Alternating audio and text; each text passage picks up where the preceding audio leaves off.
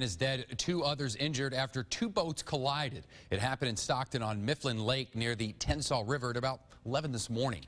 Alabama State troopers say Jackie Cox died on the scene despite numerous people around him trying to save his life. Wesley Feely and Lee Granquist were also injured. Granquist was flown to USA Medical Center in Mobile.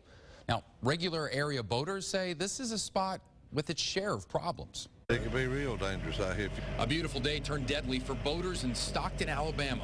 The usual flurry of activity by fishermen and outdoorsmen was replaced by emergency crews outside the ramp. Tony Hammonds witnessed the aftermath of the boat collision.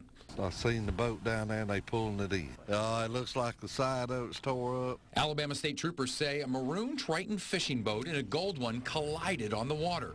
1 person died at the scene, 2 others injured.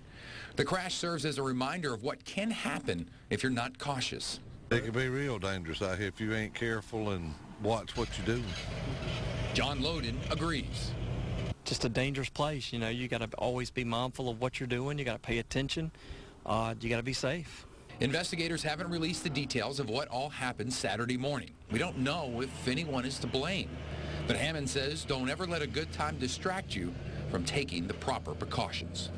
Anytime you're on the water, you got to be careful, though, because, I mean, anything can happen out there while you out there on that water. Anything.